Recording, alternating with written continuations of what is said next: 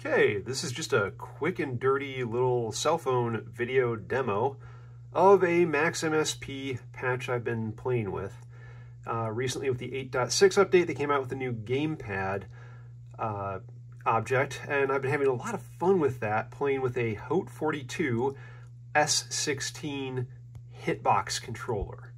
That is this guy right here. This is a controller primarily used for fighting games like Street Fighter or Mortal Kombat, etc. And I saw these on the latest Games Done Quick speedrun series and just thought, hey, that looks like it could be really cool, because you have this standard layout for left, down, and right, but then this guy right here is your up button, which is usually the jump button in those types of games. So I thought, what if I create something like that where I can use it in a Max patch to create MIDI, and then create a layout so that it's somewhat similar to a harmonica.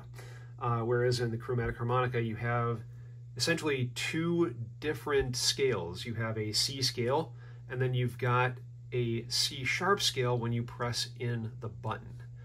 And in fact, that's what I've done. I've gone through and I have created the ability to create all these different notes, which are just a very simple Max patch. It's using some triggers and then some logic to take the button presses and create MIDI based on holding down the key. But the cool part is you can do quite a bit with it. Very, very easy. So here's just a regular little demo of the scale.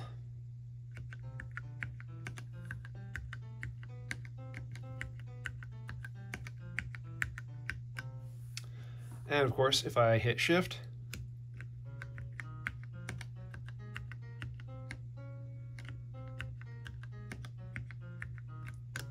I go into C sharp, which means that, yeah, I can in fact play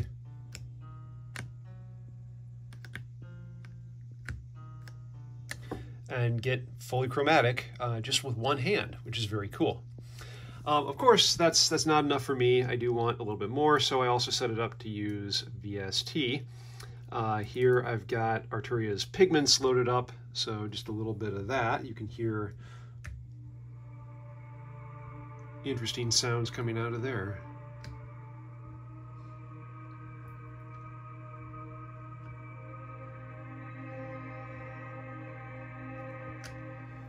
And of course, I've increased options for velocity, and I've set it so that you can change octaves as well.